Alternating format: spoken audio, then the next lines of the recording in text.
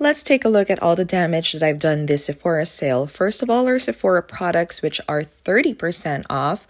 I love these lipsticks. It's very satin. And then I got some skincare as well.